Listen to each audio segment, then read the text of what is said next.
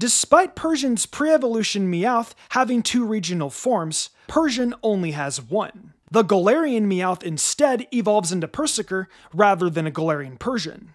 Persian's design seems to resemble the mythological creature known as the Carbuncle, which is a beast depicted with a gem on its head. Most sprites of Persian depict it standing on all 4s. However, in Pokemon Gold, Persian is shown standing on purely its hind legs. While most would attribute the move Payday to Persian as its signature move, you actually can teach multiple Generation 1 Pokemon Payday via TM. The Persian family, however, are the only ones to learn this move via level up.